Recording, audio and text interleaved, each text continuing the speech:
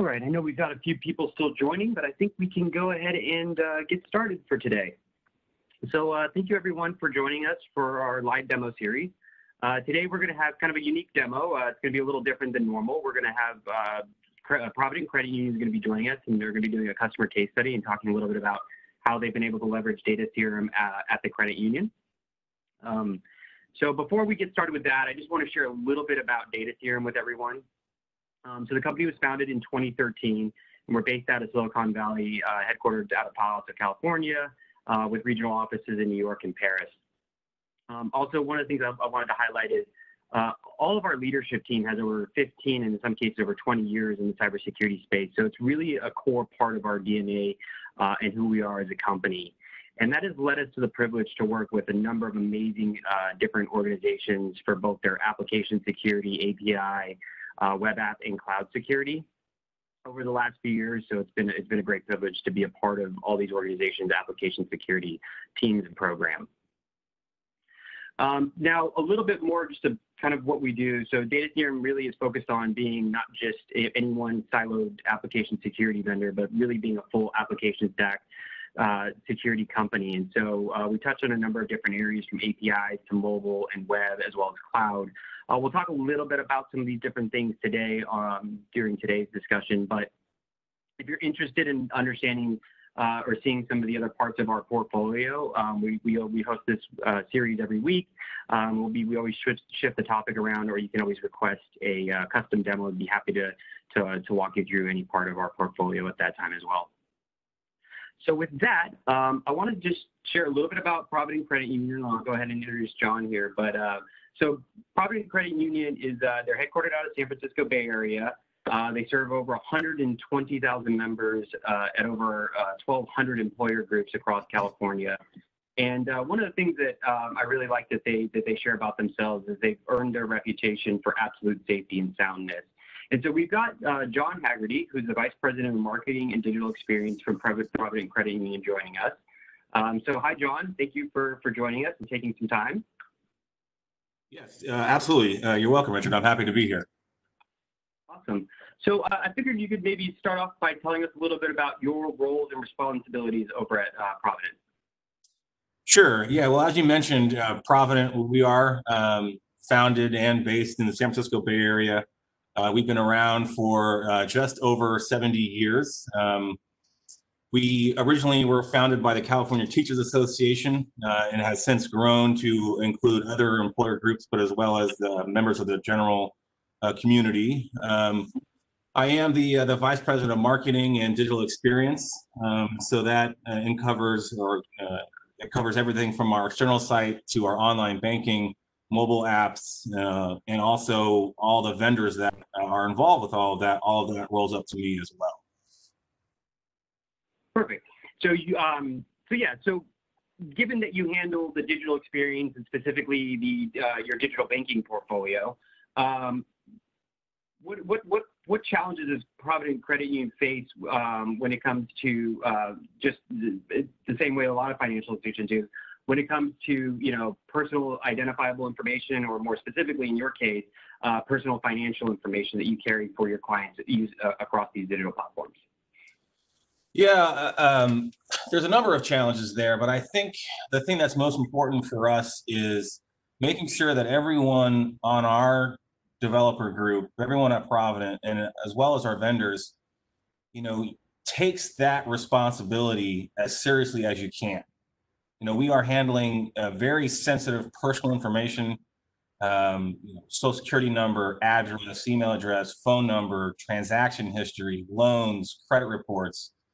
And, that is incredibly important to take that seriously, but also making sure that everyone on your group and your vendor shares that same level of responsibility. We are the fiduciary of these folks' accounts, and it's important to me, but it's important to, our entire organization that, the data protection is the single most important thing that we are responsible for.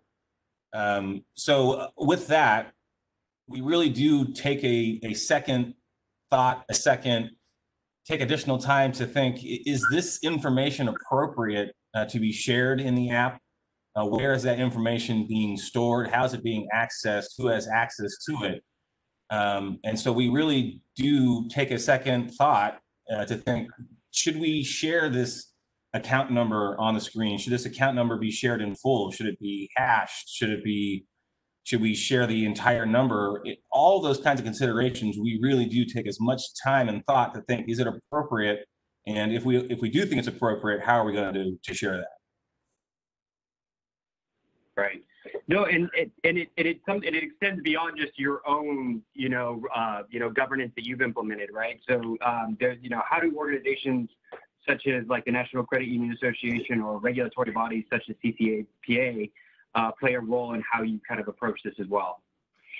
Yeah, well, most financial institutions, credit unions for sure, and banks, and perhaps insurance companies as well, they have their government auditors. NCUA is our federal auditor. And we also have a state auditor, and we have a third auditor, which is our private third party. And with the state and the federal auditors, they have certain things that they're always looking for. And from time to time, when they visit us on a 12 or 18-month basis, they may have points of emphasis that they are now looking at. And what we want to be able to do is be as prepared in advance for those exams as possible, so that we're not caught off guard with their points of emphasis, or if they're coming in asking for documentation, or if they're coming in asking, do we have this type of control in place? We don't want to be rushing at the last minute to gather that information, or rush at the last minute to implement something. We want to be as ahead of the game as possible. Now, I will say that with the government auditors, they don't get into some of the fine details as our own independent auditor. But even with the independent private auditor, we want to be as ahead of the game as possible and be prepared for really whatever kinds of questions they're going to ask us in advance. And so traditionally, has that, how have you handled that process prior to leveraging something like Data Theorem? What did that look like for you in getting ready for those types of things in those audits? Yeah, well, I mean, things are always changing, and with the government auditors, they have their checklists, and a lot of the questions they ask are very they don't change often. They do, but they don't change often from exam to exam. So we feel generally comfortable that we're able to answer most of their questions. But as I mentioned, they don't get into the weeds as much as our internal or our private independent auditor. And the Data Theorem platform has really helped us to anticipate some of the things that they might be looking at in the future and be able to have a response or a control for that before their exam comes through. So would you say you've seen the overall audit process, you've been able to streamline that pretty substantially from where you were, prior to leveraging a solution like Data Theorem? No question, because the Data Theorem platform allows us to provide government auditors or third-party private ones. It allows us to show them this is exactly how we're protecting our members, personally identifiable information. This is the platform that we're using. These were the issues that were identified, and this is how we closed them. This is the time it took for us to do that. So what it really helps us to do is to show we're taking it seriously and really kind of, head off a lot of those questions in advance because we have the tool in place. Awesome. And so you kind of mentioned something there. You mentioned kind of talking about being able to show effectively that you have a security program in place addressing all these types of concerns. Now, like many regional and banks as well as credit unions, your app is developed in part by a third-party vendor, or at least a portion of your apps are. So prior to Data Theorem, what was your cybersecurity approach to ensure that the digital banking apps to ensure your digital banking app security? Yeah, well, a lot of that we left up to the third-party vendor, and they don't share in too great of a detail their code with us. So we had to trust that they were taking it as seriously as they were telling us, and it was very difficult for us to actually verify that. We don't have a full staff of security professionals here, so we just needed to trust that what they were telling us was in fact what was happening. However, with Data Theorem, we're now able to verify that, and we're able to point out some things that may rise to the level of a low concern or a high concern, and really put the pressure and give us leverage on that pressure to that third party to ask them, hey, why is this setting the way it is? Why is this security issue not controlled already? And prior to this, we didn't have any of that visibility, and now we do. And so would you say that, obviously this organization, they work with a lot of financial institutions, and there's a number of organizations like that. Did you feel that you just didn't have visibility into the what they had in place to ensure app security, or is it something that now, having Data Theorem, you've now been able to kind of validate that is in place? Yeah, I think it's a mix of both. I mean, we would ask for their security documentation, what issues that they had, how do they go about fixing those issues, and so they would share a bit of that with us. But again, you have to trust. You have to have the trust in your third-party vendor that they're sharing with you all the information. Well, now we don't really need to trust them. We can verify that fact through the Data Theorem platform. And so how have you seen that the Data Theorem has helped you change the way you worked with that third-party developer in this case? Well, yeah, it gives us that leverage. It gives us that insight and that transparency that wasn't completely there before. So if there was let's just hypothetically, if there was a security hole in the app somewhere, we wouldn't have known about it. We would have had to have reacted to it, and now we can be a lot more proactive and head off any issues in advance before they become real reputational risks for us. Perfect. And so as part of that, right, you do outsource some of that, but some of it also is developed in-house. And so how has Data Theorem helped your in-house development team, get ahead of some of these risks or vulnerabilities? Yeah, so our third party, they do some development, but we also have in-house developers too. And we want to make sure that, the modules, or as we refer to them, or the code that they're deploying to the app is secure. It's not opening up any issues when the app is released to the stores. So when they are developing something new for our app, we'll work with Data Theorem to run that through their process and identify any issues before the app gets released. And at least from my perspective, that gives me it gives me a great sense of relief that we are following the appropriate steps. We are following best practices, and as we said at the beginning, we take the safety and soundness seriously, and this tool allows us to do that. Awesome. I'm glad to hear that. So kind of going on to that, so I actually went and pulled just kind of, some results and things we've been able to help you guys with over the last 90 days. And so one of the things we've been able to do is really integrate both into, your development, both with your third-party vendor and those applications as well as your own, to make sure we're taking a complete security perspective and really help you guys get ahead of those security issues. I think 20 things here that we've seen. And then as well, going back to those compliance issues, making sure you're avoiding things that, that could potentially put your members' data privacy at risk and so forth. So kind of given all that, what's next for Provident Credit Union and your digital banking apps? Well, a lot. Later on this year, we're going to be updating the mobile base code. That's going to give us some, new features and benefits for our members. And this will be when we get it from our vendor, we'll run it through the Data Theorem platform, and it's going to help us to identify, okay, did they close some of the other issues that we pointed out to them before that we couldn't control on our own? Did it introduce some new issues? And like I said, this is going to help us be more proactive rather than reactive. One of the things that makes me really nervous is when we release an app from our vendor, do we control for everything? And prior to using Data Theorem, like I said, that was a hope, but now we have the ability to verify that in advance while we're going through the beta testing and working out all the bugs and issues. So it gives me a great sense of relief. Do you see you guys continue to shift further left and integrating more security tools and things like that into the development for both your in-house as well as your third-party developers as you expand?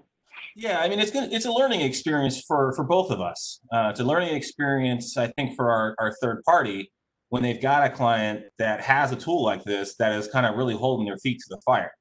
And so, the third party has to learn what this new process is. There is more pressure on their developers too, which is good. If we're pointing out some security holes that none of their other clients are doing, one, they're going to fix it for us, but two, hopefully they also fix that for their other clients. Because if let's say our third party vendor has let's say 100 clients and one of them has a problem, and then it comes to be known that we also use that same third party vendor, there's some implied reputational risk, even though we had blocked that problem on our own app. There's no doubt that some of our members, especially being in the Bay Area, they will find out about that, and if we can protect the whole ecosystem, if you will, we're going to be better off for that. Yeah, that's a great point. So I think at this point that's kind of the questions I had.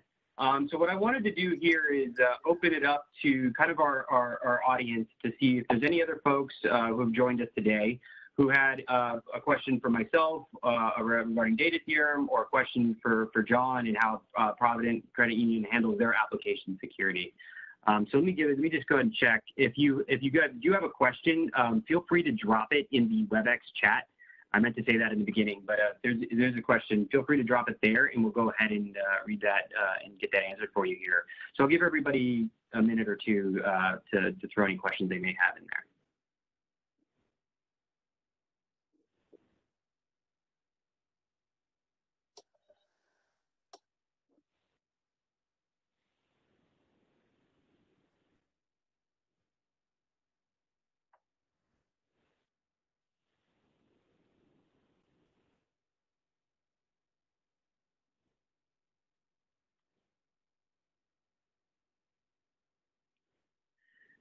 Okay, so I've got one question here. So John, this question will be for you. So how big is the AppSec staff at Provident, and is there a need to increase that with Data Theorem?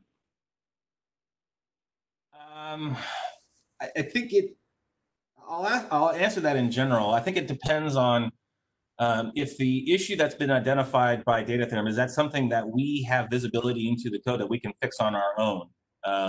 Or are some of the issues that were identified, are those more on the third party? So I think depending on, say, your own circumstance, if you've got internal developers and the Data Theorem tool has pointed out a lot of things that you can fix, then I would say the answer to that would be yes. But if not, if you rely on your third party to fix that, well, then of course there will be no need for you to hire additional ones. Okay. And then let me see. No other questions at the moment. One of the other things I would point out, though, is if you do have internal data security developers, that can be helpful to look through the issues that have been identified in the Data Theorem platform and have staff employed for you that understands how serious this issue is, how you may be controlling for that in a different way. And so if you've got somebody on staff who can kind of look at those issues and provide guidance, I think that'd be very, very valuable. But I do believe that, and I'm pretty sure the answer to this is correct, that Data Theorem also provides a level of support for the issues that are identified. So if you don't have the staff on site, I believe that Data Theorem has some support that can answer some of those questions for you. Richard, correct me if I'm wrong, but I think that's correct. Yeah, absolutely. So one of the things, that's really important to us is not just helping our customers identify those issues and then, like in your case, be able to take those back to their third-party developer and highlight that and say, hey, here's what we need to get closed out. But what's really important to us is to be able to provide a solution to those issues as well. So anytime we have a finding, whether it be the most severe, critical thing in the world, or even something very minor, it's really important to Data Theorem that we provide a detailed explanation on why that's an issue, but also how you can remediate that and get that fixed and even to the level of providing you with an example of how to properly write that code.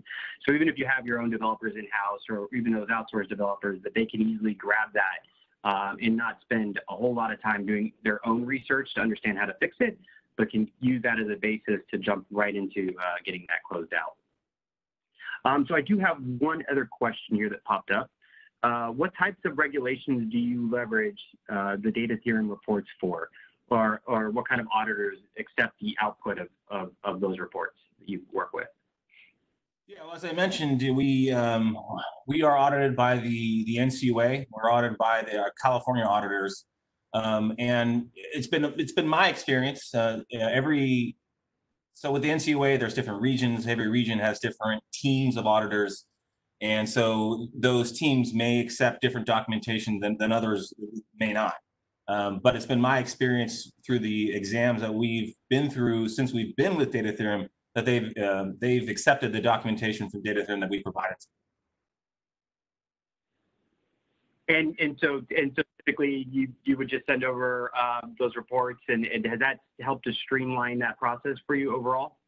Yeah, exactly. I mean, it helps to avoid,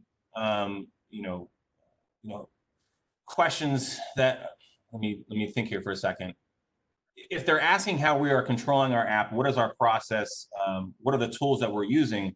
We can show them all of this, and I think it helps prevent further questions because it gives the auditors, some sense of relief, or perhaps just an answer to their question that Provident is doing everything that they can to protect their clients' information. Got it. Let me just see if there's any other questions that have come in. I think that's all the questions we've received so far. So I know we're kind of getting close to our time. So kind of with that, if anybody else has any other questions, what they can do is you can feel free to email us at knowledge@datatheorem.com. We'll be happy to get those answered. We can always reach out to John and pull him in if we need to as well for those. Or if you're interested in getting a demo of the Data Theorem platform, you can go to www.datatheorem.com/demo, and we'd be happy to get that set up and kind of show you all about how we can do a lot of the things we've helped Provident Credit Union with their application security as well.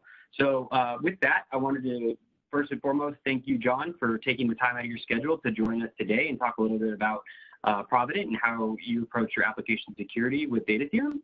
And I want to thank everybody else for joining us during this live demo series and tuning in. And I believe next week we're going to be talking about API security, so we'd love to have you join us for that. So thank you again, everyone.